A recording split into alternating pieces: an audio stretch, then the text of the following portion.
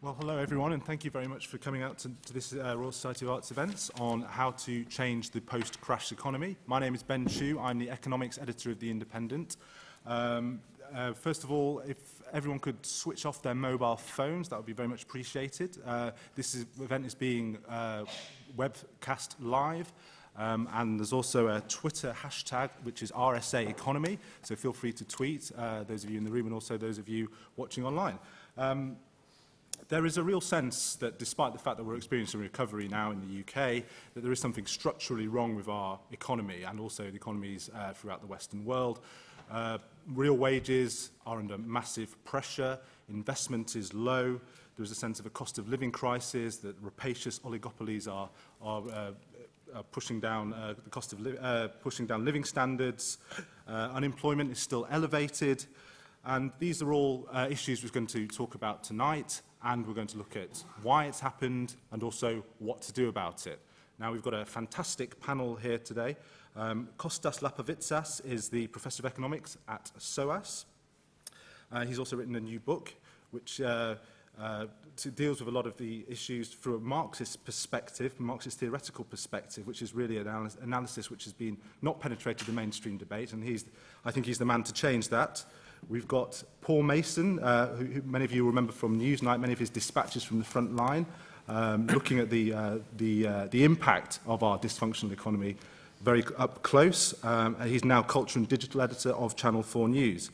We have Mariana Mazzucato, who is the RM Phillips Professor in Economics of Innovation at Sussex University, and she really wrote one of the best books on economics last year, called The Entrepreneurial State, and debunking the myth that the state is basically a drag on growth and we just need to let the private sector do its thing.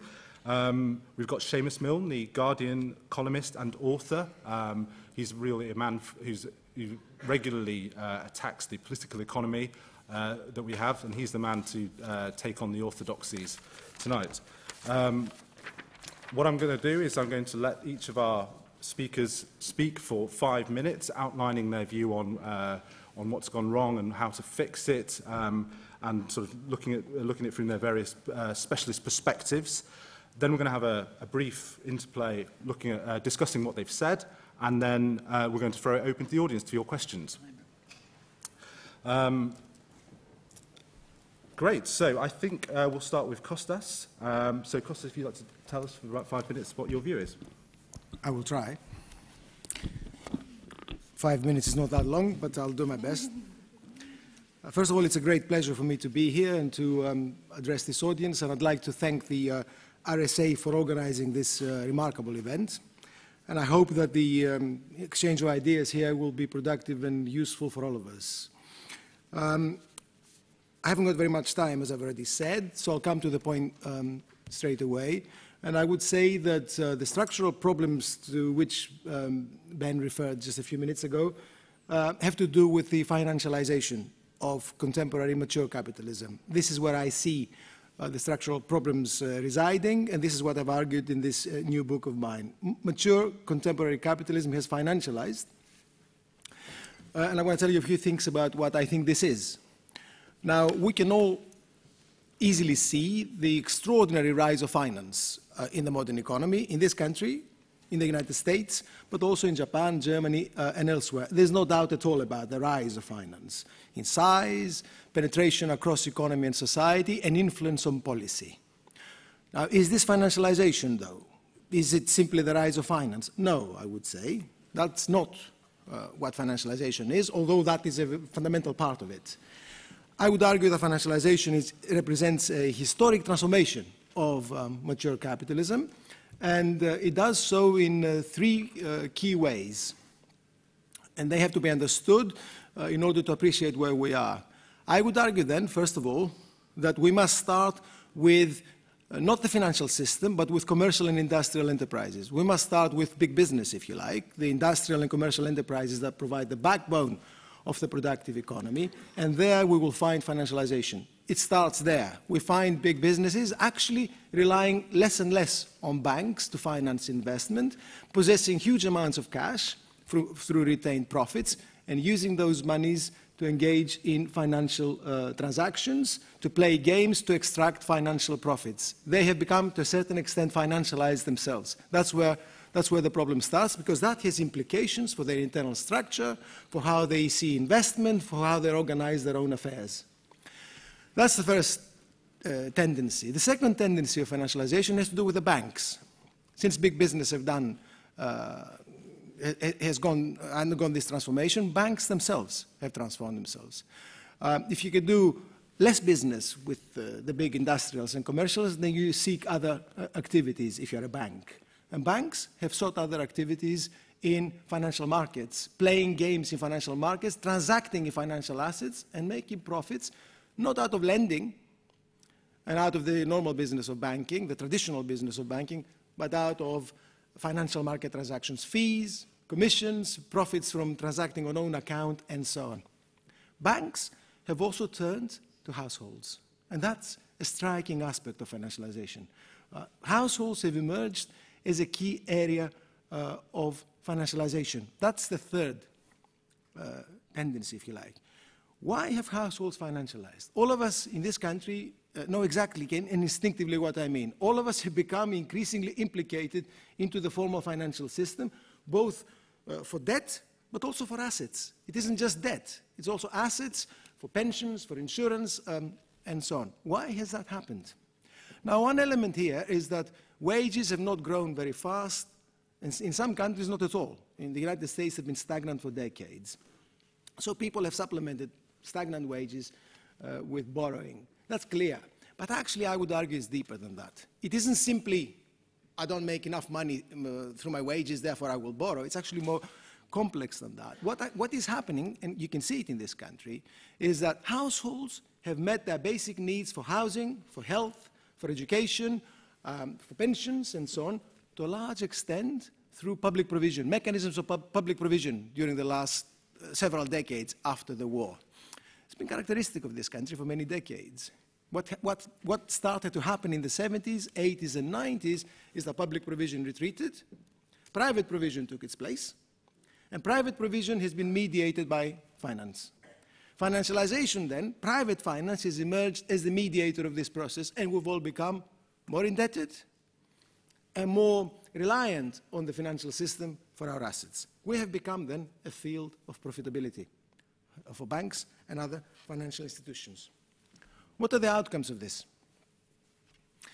This financialization of capitalism, which I would, the beginning of which I would locate in the 70s, has resulted in a system that is, first of all, deeply unequal. Inequality has increased in an extraordinary way the last 3 to 4 decades. We're back to levels that were seen in the 20s and in the 30s. All the gains made in the 50s and 60s have been lost, in the equality gains, and we're back to a deeply unequal regime. It's a system that has also been socially transformed. The powerful layers, social layers that have emerged are not only the owners of capital, but also those who are well located and positioned in relation to the financial system. They are key bankers, key advisors and other players of the financial system, key people who can make a profit by being connected to the financial system. It's a new layer of people who can draw extraordinary incomes, often in the form of wages and salaries. They're not at all wages and salaries, they're actually profits, but they appear as wages and salaries because of relation to the financial system. These people also play a key role in shaping policy, absolutely key role in shaping economic and other policy. Finally, this is a deeply unstable system. It isn't just unequal, it isn't just socially transformed, it's also deeply unstable because it contains finance across its structure. And finance, as we know, is a deeply unstable mechanism in capitalist economies. It tends naturally to create bubbles and naturally to create crises when these bubbles burst. And we saw the biggest one in 2007, 2009. Now, I haven't got much time. No, if you can. I'm going to bring it to an end. What can be done about this?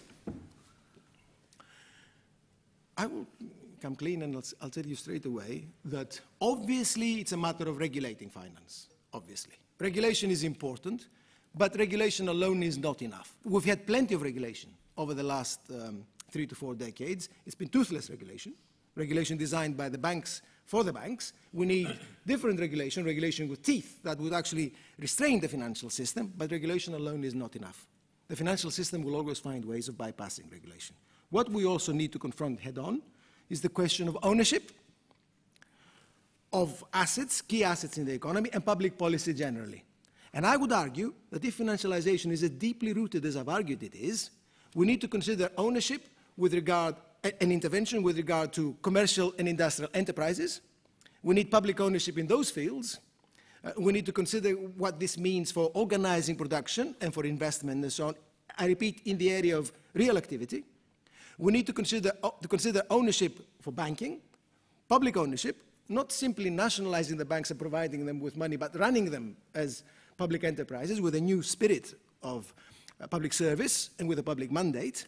And we need these banks to support investment and activity of households and others across the economy. And we need to consider public mechanisms of provision for households. We need to reconsider public mechanisms for housing, for health, for education, and for all these areas that are so important to housing. In other words, to households. In other words, we need a broad program of restructuring the economy as a whole, a program of reversing financialization, which I would argue is inherently anti-capitalist. That is the kind of program we need. That is what we expect political parties to begin to offer to us, and the sooner we start debating it along those lines, the better we will all be. Thank you very much, Costas. That was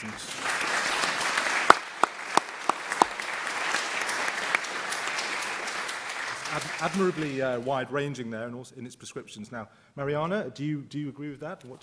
Perhaps you'd like to give us your take on the question. Okay, so I think the first point is that there has not been a paucity of critiques, right? I mean, everyone has talked about how bad the system is. There's all sorts of talk about how financialized it is. All these words like rent seekers, speculators, or what was Miliband's word, the predators versus the productive capitalists. From right to left, there's been plenty of critiques. And I think that the reason why it's had so little effect, look at my time, I can barely see that, okay, good, is that these critiques, which in the end are about value extraction, right, that somehow these extractors have, gotten away with murder, has not actually been related to a theory of value creation.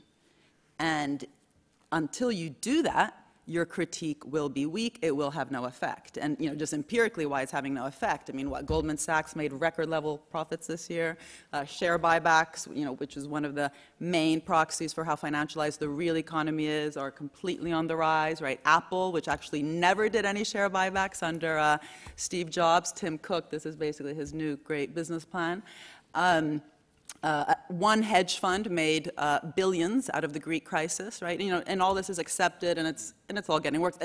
Executive pay, which was, a big concern, especially for those fighting the whole 1%, 99% inequality. That's still going out of the roof, right? So little has changed, and this is not because there haven't been enough critiques. So I kind of want to focus on that issue there, how to start really relating these critiques, which are about value extraction and have actually, touched on really important issues, how to make them much more forceful.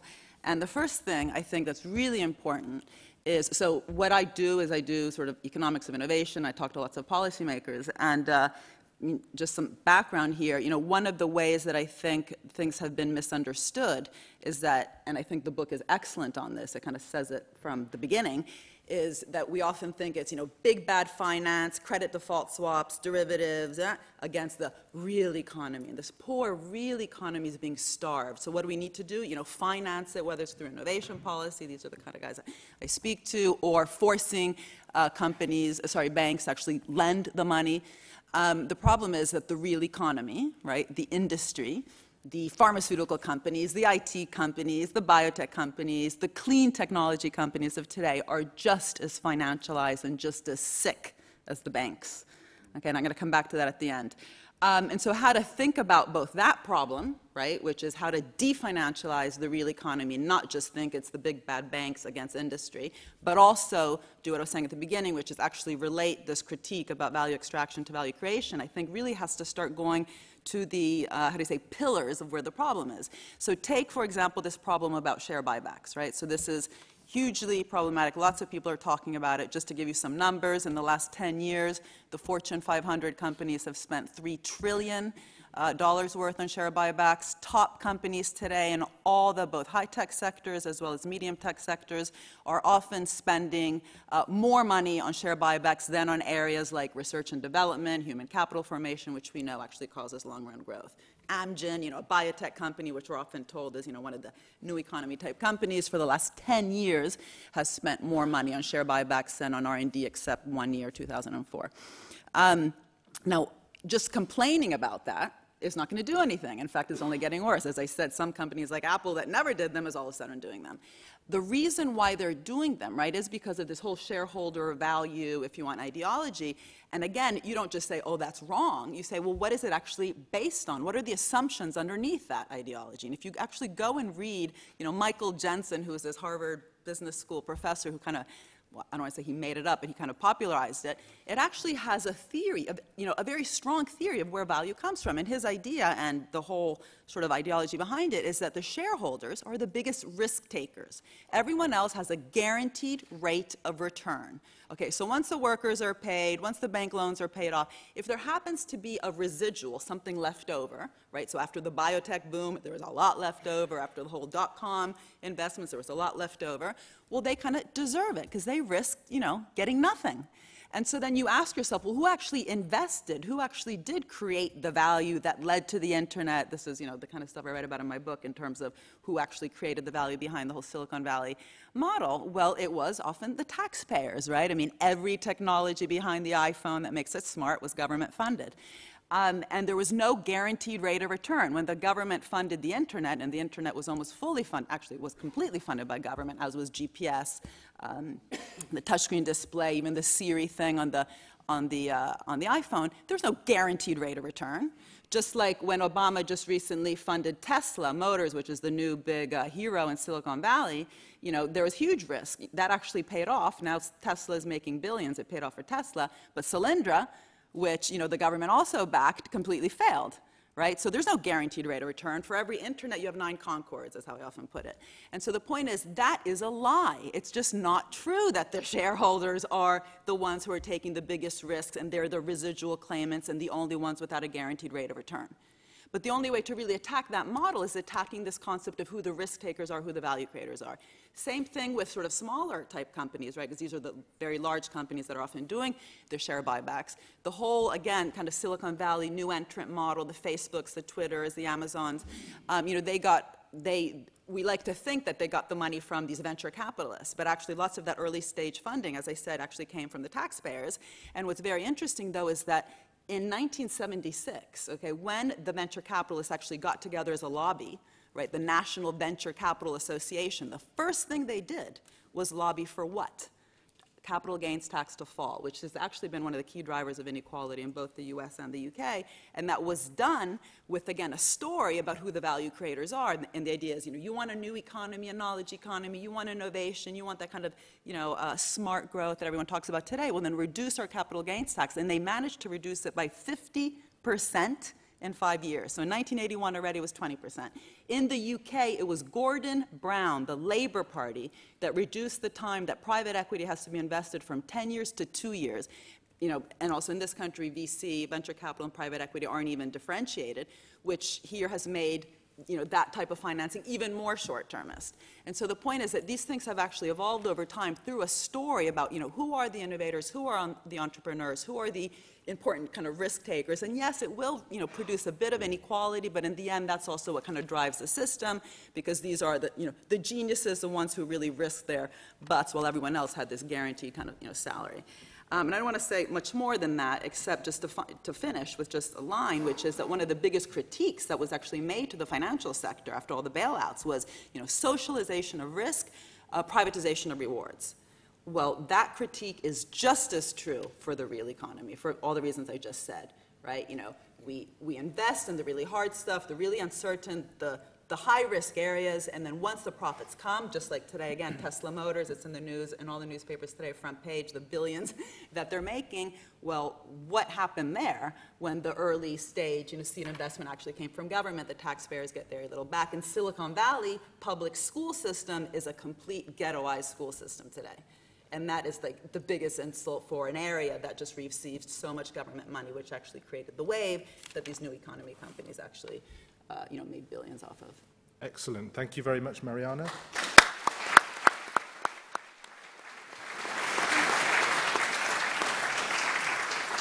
Next, we're going to go to Paul Mason, who I think is going to talk about the role of digital and technology in all this. Paul. Thank you, and thanks to the other speakers, and it's a pleasure to be on the platform with them. Keynes once said, money is a link to the future. And what he meant is the way we use money today is a signal of what we think the future is going to be. I think it's implicit that it's a two-way link, and we found that in 2008 when money sent a signal back from the future about what was not going to happen. Because we had been, as Costas describes in his school that he's part of, theory of financialization, is we had been using money as if it could create itself, in a pure way, as if assets could create their own value, independent of the value-creating activities of people.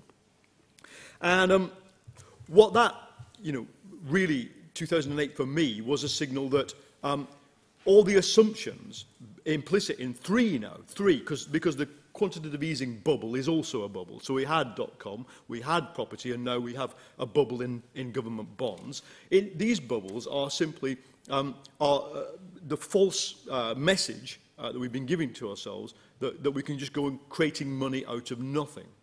Now,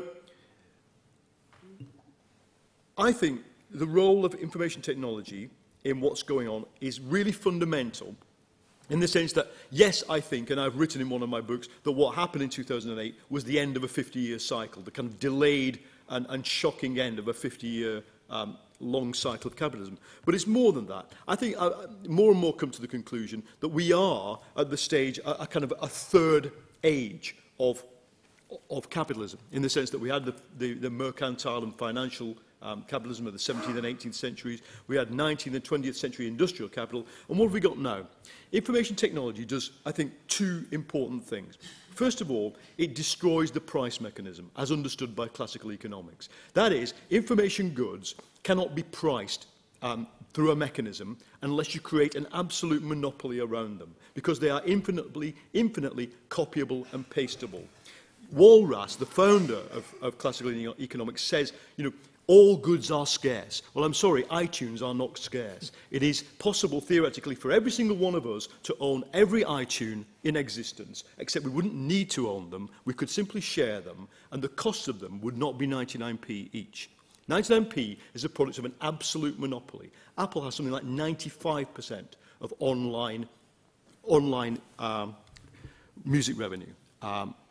So, look, Paul Romer in 1990 basically says that information technology is destroying the price mechanism. It is driving the price of information goods towards zero unless you have a monopoly. That's the first thing that infotech is doing. The second thing it is doing is it is creating automation. I think it was the Oxford Internet School said in a study last year, it is likely that by 2035, I think, 47% of American service jobs will be automated. That is, they will not exist.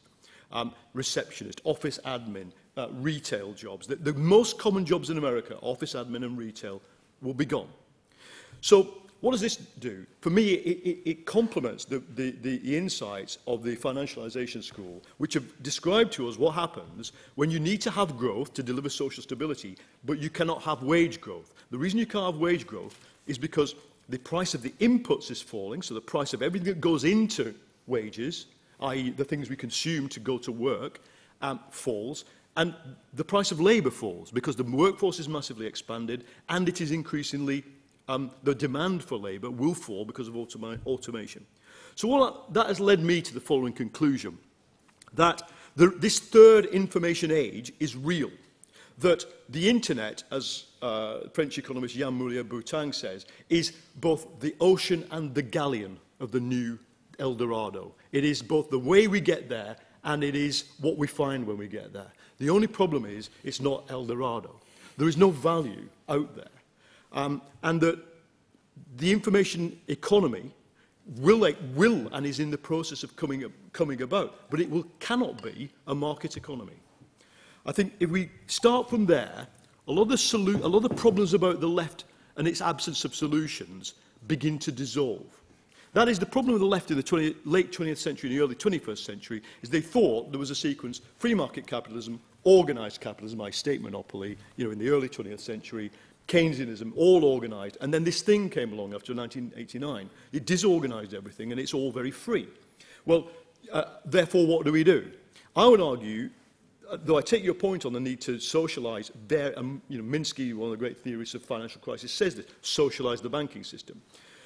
I think it's not all. We have to look at the emergent new non-market forms that are coming spontaneously out of the information economy, which are peer-to-peer production, non-managed production, modular production, non-profit production.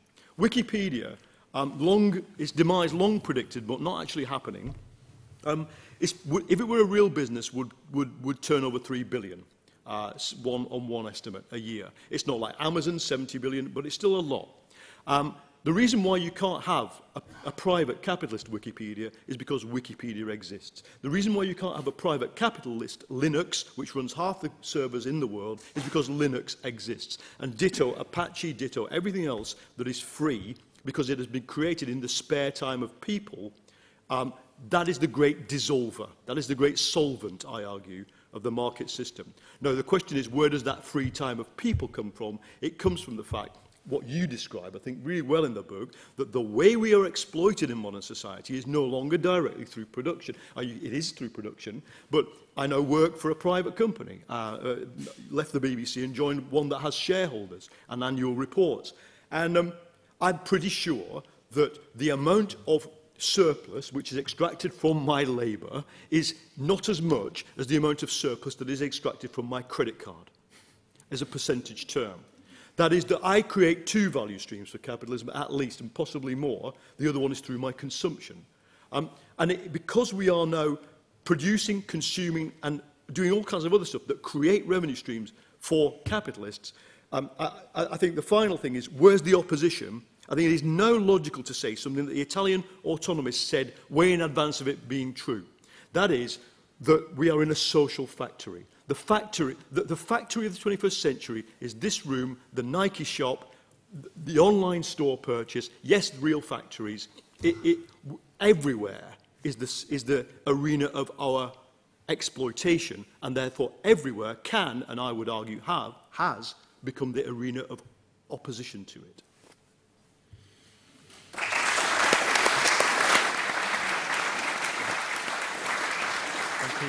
Thank you very much, Paul, adding a valuable new dimension to what we've been talking about.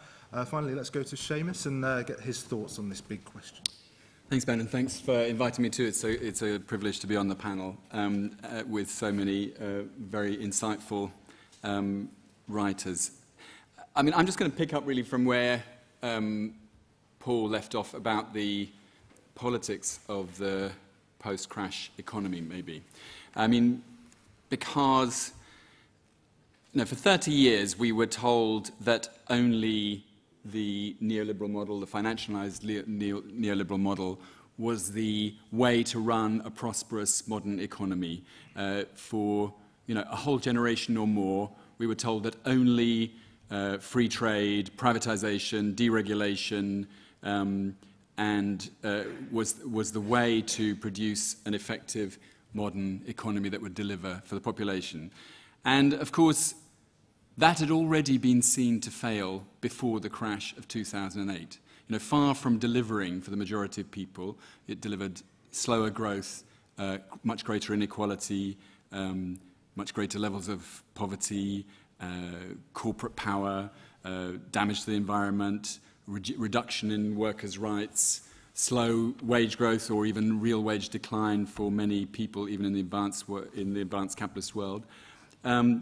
And of course, that was being said by many people, particularly, say, in the anti-corporate movement in the 90s, long before the crash of 2008. And it's also the case that the economists who predicted that this model that we've been talking about today, this economic model, would lead to a debt crisis and a crash, were overwhelmingly from the political left. It's not exclusively, but overwhelmingly the case. And nevertheless, the left, the political left in its broad sense, has been incredibly slow to capitalize on that vindication. You're just now starting to see in the academic world a revolt among students in this country and elsewhere against the teaching of neoclassical economics in its most crude and ineffective form, and the desire for a broader kind of range of economic theories to be taught to them. Now, it's also the case that throughout that period, that the elites of all the main political parties, not only in Britain, but throughout the Western world in particular, preached light touch regulation of the financial system. Gordon Brown, who we heard about a moment ago, he claimed that boom and bust had been abolished. Economists like Robert Lucas said that there had been a great moderation and there was going to be no more of this capitalist trade cycle in the way it's traditionally understood.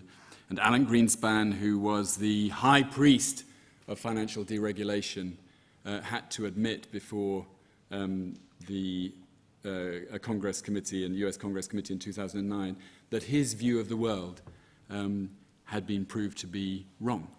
And of course, in that, he was only catching up with what the critics of neoliberalism had been saying for decades. So it's clear that the crash of 2008 discredited and showed the neoliberal model to have failed, and financialization, as the form that it's taken in the most recent period, is broken. It's seen to be discredited. But as other people on the panel have been saying, and as much discussed, nevertheless, that since that crash and the crisis that we're living through, the aftermath of today, there has been a consistent drive to try and refloat that model via austerity, renewed privatization, more deregulation. And that's, I think, for many people, not only sort of baffling, but obviously frustrating and deeply damaging. And I think, part of the explanation for that is that if neoliberalism was just a theory of economic management, it wouldn't be taken seriously. It would be entirely discredited and discarded. But of course, it's not just a theory of economic management. It's also a system of social power and economic interests, which have enormous power, and the people who stand behind that have an enormous potential loss in that being dismantled. And I'm not just talking about in terms of the actual running of the economy or finance, but also in the fact that, and this is something that's not that much discussed in Britain, but that through the direct corruption of the political process, of academia, of think tanks, of NGOs by the corporate interests, which directly benefit from the system that does not benefit the large majority of people. Now, in relation to the post-crash model, the historian Eric Hobsbawm, who died 18 months ago, said in his last book that the crash of 2008 was the right wing's equivalent of the fall of the Berlin Wall for the left. And the objection to that's often made is that the left has no systemic alternative in the wake of the failure or the erosion of the old Keynesian social democratic model and the communism the communist system that operated in the 20th century.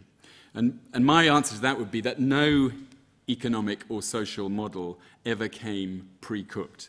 That all of them, whether it's the Soviet one, the Keynesian social democratic model, or even the Thatcher Reaganite economic model, which effectively is neoliberalism and became financialized neoliberalism, grew out of an ideologically driven improvisation in particular historical circumstances. And I think that we're going to see the same in the aftermath of the crisis of neoliberalism and the neoliberal model that we're living through today, because the need to reconstruct a broken economy on a more democratic, egalitarian and rational basis is clearly already beginning to dictate the shape of a sustainable alternative. And I agree with what else has been said on the panel, that that needs to include a strong role for social ownership, public intervention, a basic shift in the balance of wealth and power.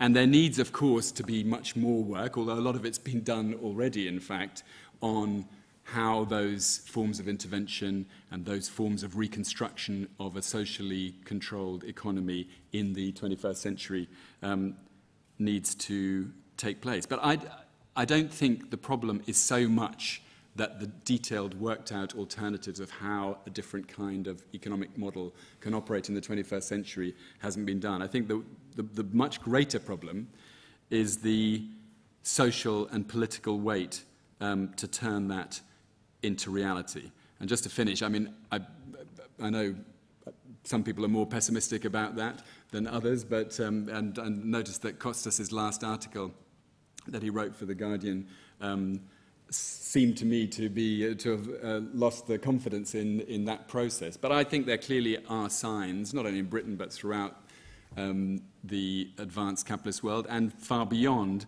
that change is already beginning to take place. I mean, I'd point to what Mariana referred to in relation to, Ed Miliband's attempts to try and talk about a different kind of economic model and predators and predatory capitalism and so on, even though those moves may be very timid. I think you can see that what's happening, for example, in Germany and France in the remunicipalization or return to social ownership of basic utilities like and energy supply, gas and electricity and power and water. And then, of course, in the whole process that's taken place in Latin America in the last 10 years, where there's an attempt to take back economic resources from corporate control and build a new kind of economic model for the 21st century is taking place. So I think the process is in play, and some of the things that we've heard about today are already being turned into reality, but the thing that's really missing is the social and political weight to overcome the interests that stand behind a model that has quite obviously failed for the majority of people. Great.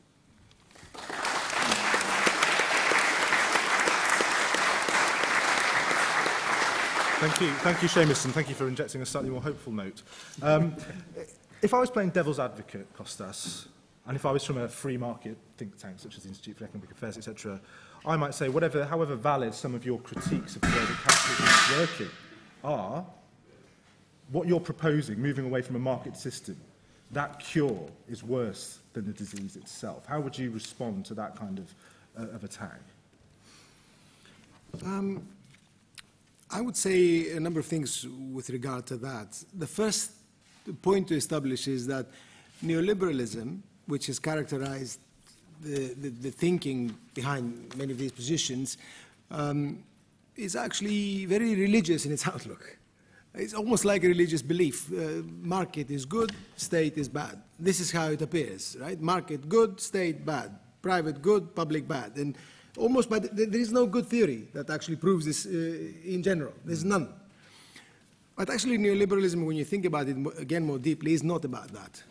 That's the first stage, really. The deeper aspect of neoliberalism is we need to capture the state to put in place what we think ought to be happening in terms of market and economy. The real neoliberals, the deeper ones, know very well that they need to capture the state. Right. So the argument about state, public policy, and so on is understood by neoliberals too. They want to take over the state, but not to use it, not to use the public aspect in the way that I just advocated. Now, do we need to replace the market with a system in which every last button in this country or any other country is produced by a public mechanism?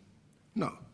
We don't need the last restaurant and the last hairdresser and the last barbers to be run by the state. No, that's not the argument. That has been resolved for a very long time.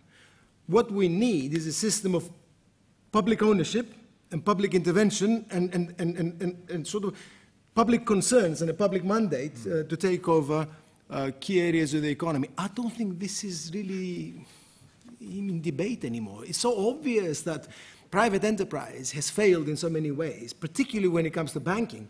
What's the purpose of private banking? I mean, what do they offer to the economy? Right? So it is so clear that we need a public aspect to the economy, run in a new public spirit, and with a new public mandate that seems to me unanswerable. The last point that I want to make on this is this. That doesn't mean one agent running all public mechanisms in this country. When I say public, I just mean non-private. We need new associational, communal, and various other forms of organization of the economy. This is the old spirit of socialism. Socialism was never about transforming everything into one big factory. I mean, it took certain forms in the 20th century, which were deeply problematic. I would defend that argument in this way, and I think history shows that there's a lot of strength to it. Great. Going from the general to the specific, Mariana, you talk about Apple tonight and also in your book. And in your vision of a properly functional economy, say Apple had those surpluses which it didn't know how to invest or it couldn't see a profitable return from, what would it happen? Would they be more enlightened and therefore invest, or would they never have those surpluses in the first place? What would be your specific view of a company which had more money than it knew what to do with? How would that play out? Can I answer that after I just Sure. say something really quickly in support of what Costas was just saying, because I'm sort of dying to say it, sorry. I've been recently looking at state investment banks around the world, so public financial institutions that used to be called development banks, but they're actually just kind of state investment banks. And if you look at the emerging green economy, so it actually comes in then to your Apple question, if you take all of private finance, everything, right? So this is private equity, venture capital, stock market financing, and corporate investments, and add it up, in the year 2012, that amounted to $12.5 billion for renewable energy. You then just take these 5 state investment banks that are incredibly active in basically doing everything that these private banks aren't doing, which is counter-cyclical spending, the capital development of the economy, using Minsky's words, which is basically infrastructure, but also the next big thing after the internet, which is this kind of emerging, let's just call it green revolution, even though that's a problematic word.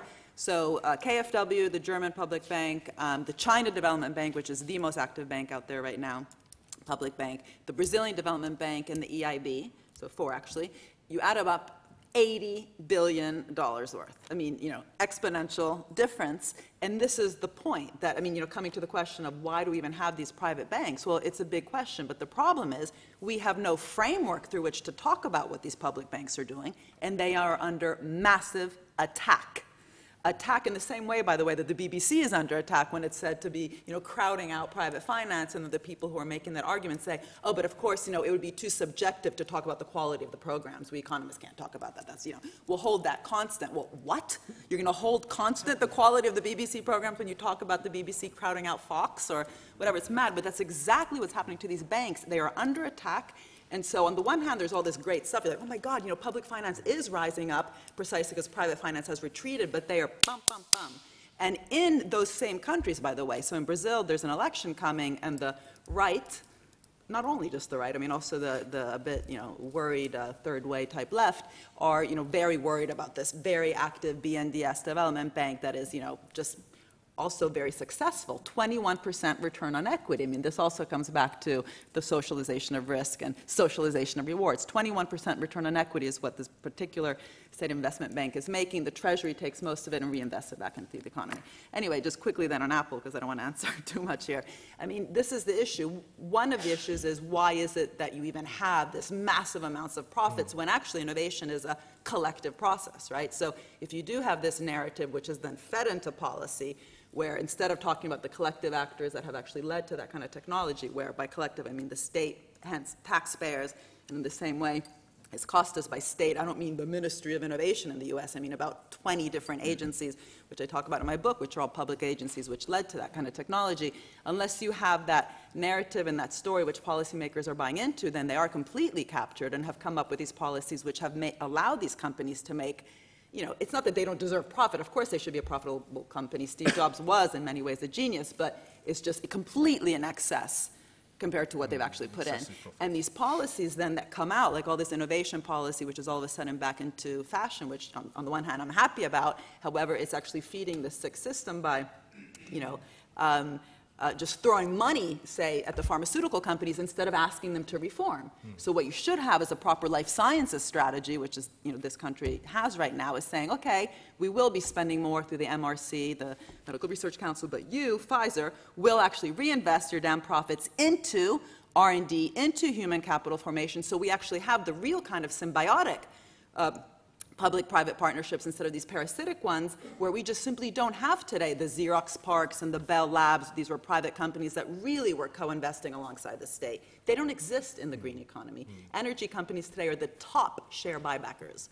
And you don't have courageous politicians saying this, so all we have is, throwing money and, okay, you want more. And of course they need more precisely because private finance is retreating, but you don't have a courageous state saying, and what kind of business do we want? A business that reinvests its profits into these long-run areas. So in a well-functioning economy, those surpluses would A, be smaller, and B, managements would be more inclined to spend them because they would be... Well, yeah, but also they wouldn't be rewarded for doing the share buybacks. And so what we have today is they do that, and then they also get these massive, tax cuts at the same time, almost as a reward for, so it's a policy for behaving in a particular way. I want to go to Paul. You said in your talk that you think the solution is to move away from the mentality of having a market economy as a reflex. But you also said something interesting about we're in a third stage and in a bubble stage. Would you like to hazard a guess on when that bubble is going to go pop? Well, I just said there was a third bubble, which is the QE bubble. It won't go pop. If you speak to people in the markets, they say the only risk in the market is political risk. Markets aren't markets. There's no market dynamic going on. It's simply that the world is awash with 7 trillion of printed money and an endless guarantee and as you describe, it's a financialized economy. So if somebody says money is free, and in fact it's not just free, it costs you to save. If you want to be savers, we're all of a certain age here, I think a lot of us. If you're trying to save, it costs you money, okay? But if you have money, it's not free, and profits are free as well because QE is pumping money into the financial economy. That's a bubble. The reason it can't go on forever is the same reason as the others can't. I think people are becoming quite au fait, actually. There's a lot of expert opinion. Some of it is on this platform that is full of diagnosis of what is wrong. But for me, one of the low-hanging fruits of what to do for a kind of renewed social democracy would be this thing that concerns what Costas talked about the state. It's not only that it can become entrepreneurial, as you describe, in terms of innovation. It is that the only thing the neoliberal state does is to rip away the public. That's its job. I've spoken to private health bosses who say to you, we can't compete with the NHS. It's always better than us. We have to have the playing field constantly levelled, constantly rather tipped over in our direction. And then the NHS is a learning organisation. You look at the ISTCs, the eye. Do you remember them? The eye cataract operations. We can't compete with the NHS once it learns to do what we're doing. So all the neoliberal state is there to do is to constantly, actively, proactively enforce marketisation. And it does it insidiously. So a guy or a woman who is supposed to be doing X finds an advisor, and on side issue B, the advisor's advice is always market. So what a new social democracy has to start by doing is saying, no more. We're going to switch the engine off. Switch off the machine that rips away the public. If you did that, even by a process of sort of passivity, the public realm, and I agree with you, it is the social, the cooperative, the associational, it's not just state-ized industries, would recover itself. That's the first thing. And the other thing is, I want to throw into the mix, because we're talking about solutions, is income. I don't think the stagnation of incomes is a tactical thing. I don't think it's a temporary thing. It's given by what I talked about, automation, information technology, the cheapening of inputs. And therefore, I think the idea of a basic income, which we are paid to exist. High-skilled workers are paid to be themselves. I'm not paid to turn up at point A and go home at point B. I'm paid to answer my email at 12 midnight, to be and not leave, and stick to the company I work for. High-skilled people are paid to just exist and have skills. Everybody should be paid to exist and have the skills they have. And then the basic income idea, I think, is an idea whose time is coming. And I just wanted to throw that. Okay, great, thank you, Paul. Seumas, I just want to ask you quickly. You were critical, well, you were mildly critical of Labour for not being radical enough. Is there any country or politician around the world who you think has got this right, has got the framework right that we need to sort of adopt? Well, I mean, I think it's interesting that, you know, even when Ed Miliband made what are objectively quite modest proposals in relation to the energy companies and land supply for, you know, public housing building, I mean, the reaction was unbelievably hysterical in both the media and the corporate sector. And if you remember, in the couple of days after that speech was made at the last Labour Party conference, you know, the press was full of stuff about Stalinist, you know, dekulakization, and as though this was some incredibly radical and dangerous socialist measure that he was talking about. And of course it wasn't remotely, and then there was a certain amount of backpedaling because public opinion was so heavily behind it. And I mean, I think that goes for a lot of what we've been talking about. One of the things that, you know, is very striking in Britain, but also in other countries, including the US, that public opinion on a lot of these questions is well to the left of the political and media mainstream. I mean, on the question of ownership, for example, I mean, the support for the renationalisation of utilities, rail, public ownership of banks, there's majority support for that throughout Britain and in other countries as well. And yet, there's almost no one in the political mainstream that's able to say that. So why is that? It's obviously because of the social and economic interests which are pulling in the other direction and resisting that. I mean, on the question of models, I don't think there is a single model that you can pick up, and that was the point I was trying to make about you know, how previous economic and social models have actually arisen out of particular historical circumstance and didn't come off the shelf. But I think there are things in Latin America, there are things in China, there are things in the European mainland that are happening, some of which we've referred to, which are parts of an assembling a new way of doing things and a different way of doing things that would deliver, you know, a more successful economy, an economy that delivered for more people in a way that the existing model simply doesn't. And I think the problem holding it back is the social and economic interests that wouldn't benefit from that. And what happened last autumn in relation to Ed Miliband was a demonstration of that. Great, thank you, Seumas. Right, I'm very keen to go to questions, so if you'd like to ask a question, please put up your hand now. Anyone? The gentleman over there.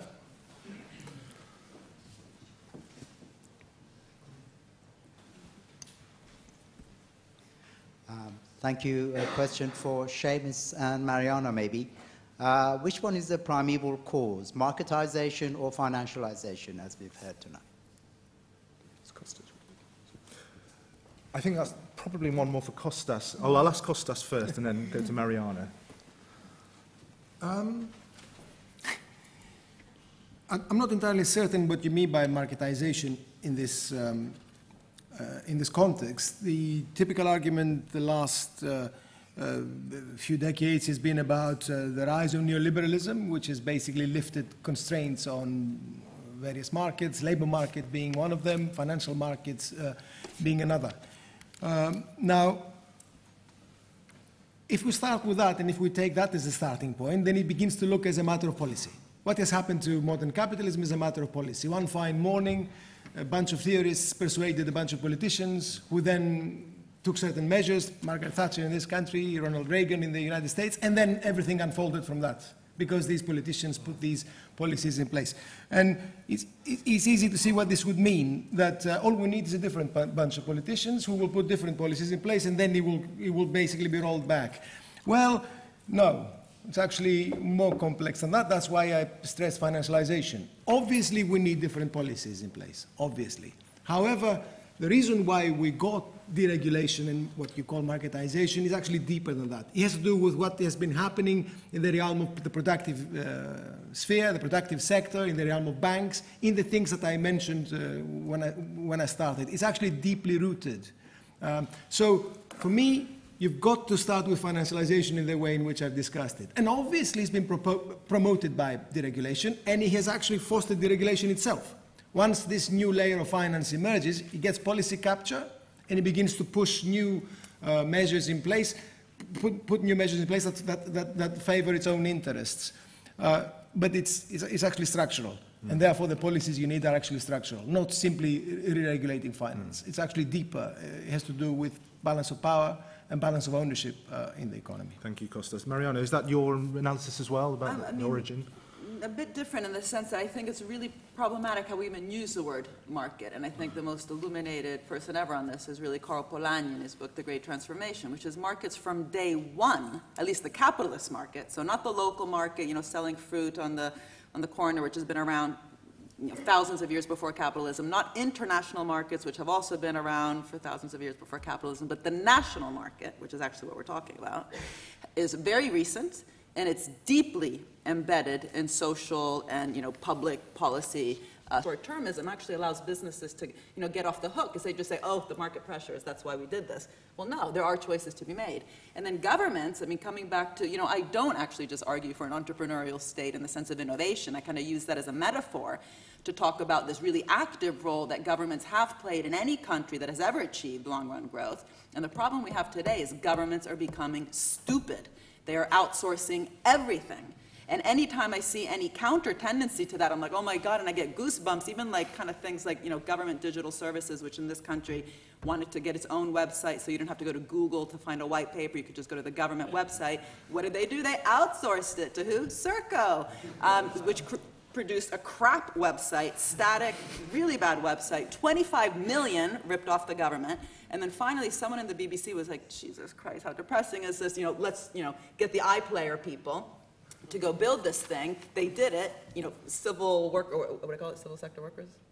Civil servants. Civil servants, built it, government workers, and produced an award-winning website, which not only won the award, not only is costing the government much less, but also, in the meantime, energized that particular agency by bringing in the geeks, the IT guys, the knowledge, the absorptive capacity. And so markets as outcomes of these different agents are very different. If you have proper government, if you have a indebted households, and if you have businesses who are actually investing their profits in these long-run areas, markets would actually look quite different. And just talking about the market as this boogeyman does not help that. Great, thank you. Let's take another question. This gentleman here.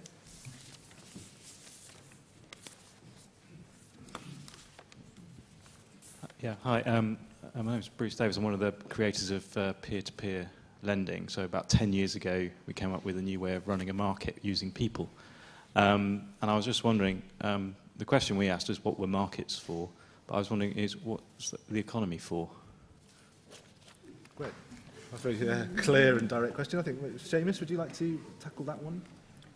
Well, I think that goes to the heart of what we're discussing, because, the economy, what it should be for is to provide the goods and services for people in a way that they can, enhances their lives and provides the things that everybody needs and wants, and gives people a purposeful and enjoyable life. And of course, what the economy is actually run for is the people who own and control it.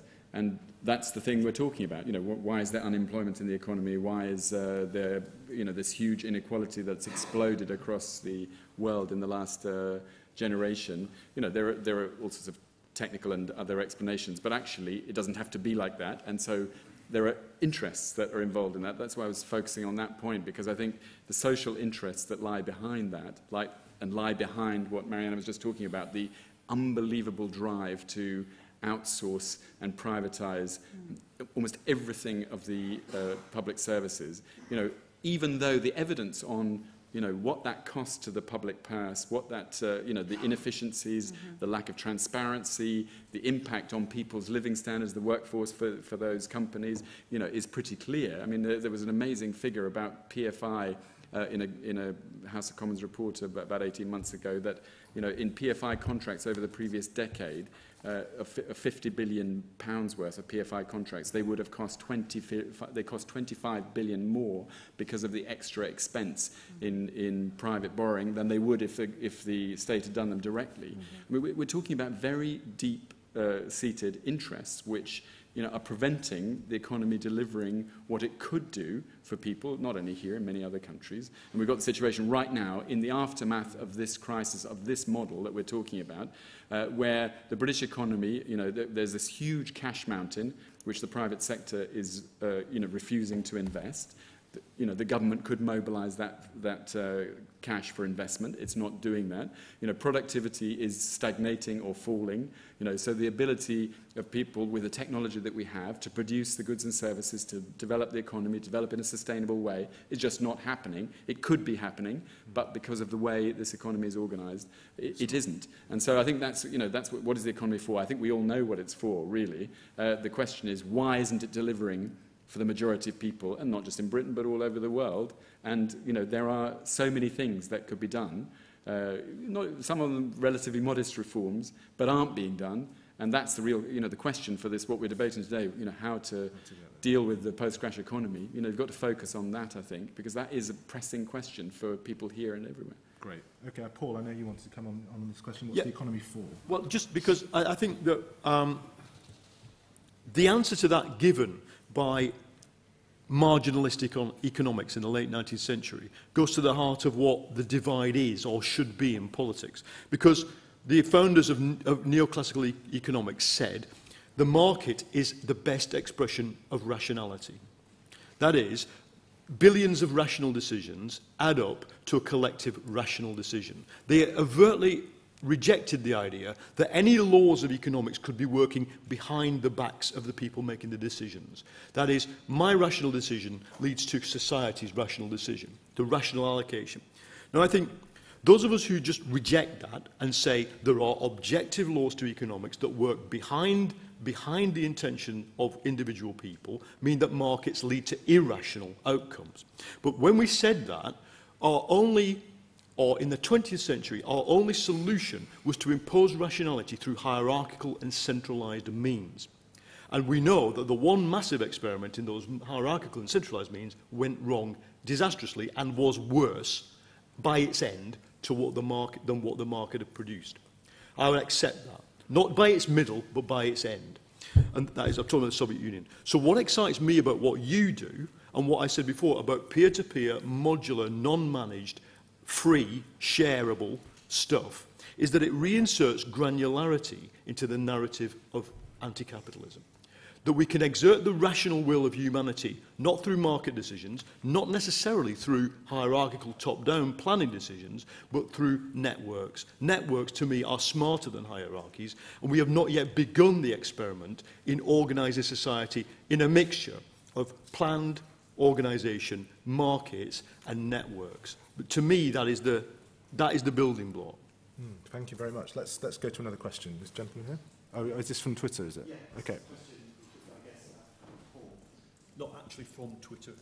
Not from Twitter itself, no. Let's hear what Mr. Twitter wants to say. Comment.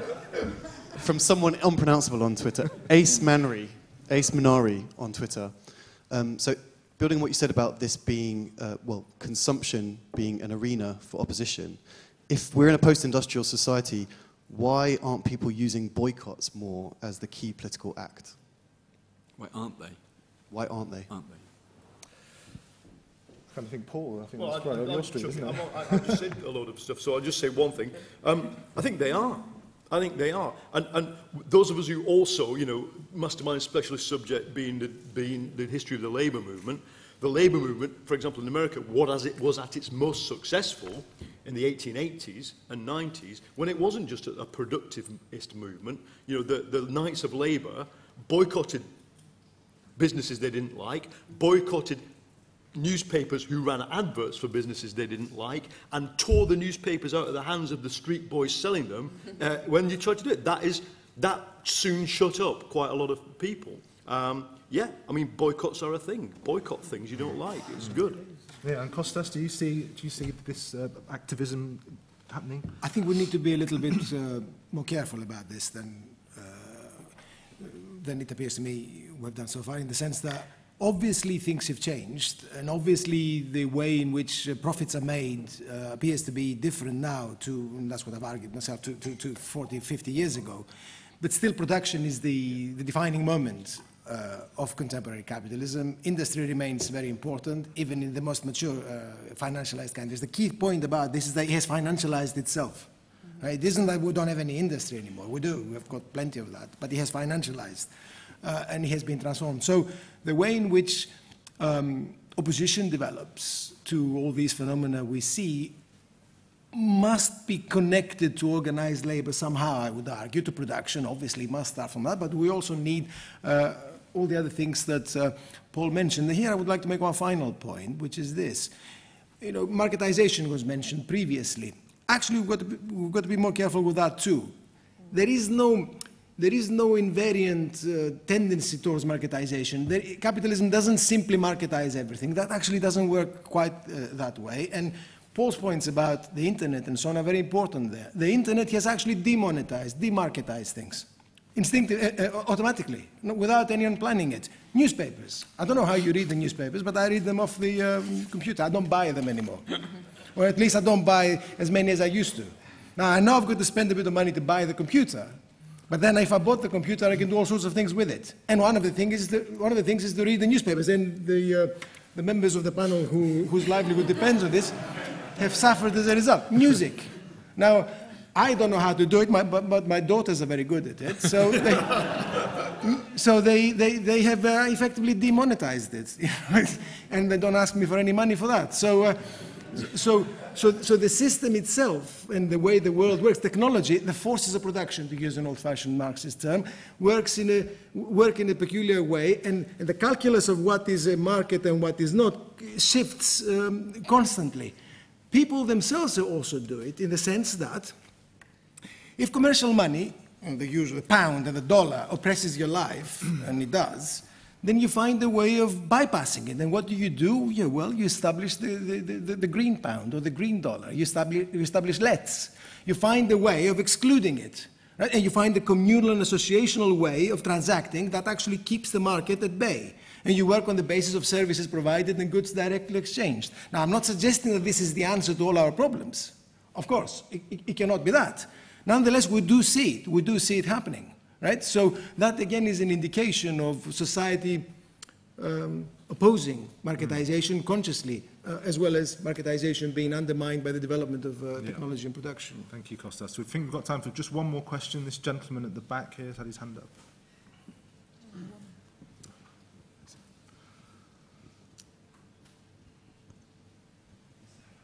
Thank you.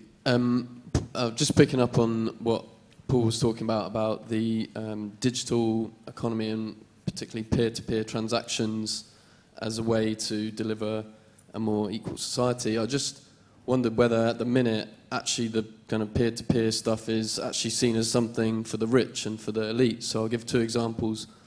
One, probably the most famous example of peer-to-peer, other than Wikipedia, which is a great thing, but the other example is Airbnb, which is a really highly profitable company that allows people with spare bedrooms to sell them for more. The other thing is the only, as far as I know, the only peer-to-peer sort of company or internet service with a government subsidy is peer-to-peer angel investing on equity crowdfunding websites. So I just wondered whether there's a danger, even though I get the arguments that actually it's getting might get a bad label.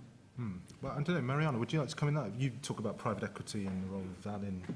Yeah, I mean, I'm a bit of a, not a pessimist, what's the word, maybe an old fogey when it comes, I mean, part of it is just ignorance, I must admit. I don't know enough, but the little I know, I just don't think we're talking about figures that are actually of any massive relevance. So, crowdfunding, it's peanuts. It really is peanuts. And when it does one day even become, a fifth of the kind of funding that was required to produce, and I don't want to sound like someone who's obsessed with technology, but, we do know, I mean, it's the one thing economists actually agree on, that, different types of investments in these general purpose technologies, which include mass production, electricity, and the internet, the green tech stuff today, we just don't have private finance going into those areas, and peer-to-peer crowd financing just doesn't make a dent. This is why I mentioned these public investment banks, which are making a massive dent, and what's interesting is also, again, this risk-reward relationship coming back actually to the state coffers, which can then fund the healthcare, the education, in the case of Brazil, the favelas. So that kind of stuff, to be honest, gives me lots of goosebumps, whereas I just still haven't managed to get a goosebump from the peer-to-peer. Do you want to give me some goosebumps? without any government subsidy. So there is no tax advantage doing peer-to-peer lending at all. You can't even net off your losses like a bank does. So we've done it from 0 to £1 billion. When we get ISA, then we will stop subsidising the very interests that you've all described with your own money. It's your money, by the way. 250 billion of it sitting in cash ISAs in banks, subsidising the very banks we're talking about, by the way, with very cheap money, less than 1%, and 250 billion in stocks and shares ISAs, which you are required to invest in FTSE companies. Now, we are arguing that you should spread that into the areas of the economy that are about trying to produce a fairer society. Now, we're slowly winning the argument, but trust me, there are a lot of vested interests in you not moving that £400 billion that you've got sat in your pockets and putting it into something useful. Okay. Thank you very much. Sadly, that's all we've got time for. We've had an extremely stimulating discussion of very wide-ranging topics, lots to think about. Thank you very much for coming. The speaker's books, Costas' new book, Profiting Without Producing, I think will be on sale outside, and also some of the other panellists' books. So finally, if you'd just join me in thanking our panel, Costas Lapavitsas, Paul Mason, Mariana Mazzucato and Seumas Milne. Thank you.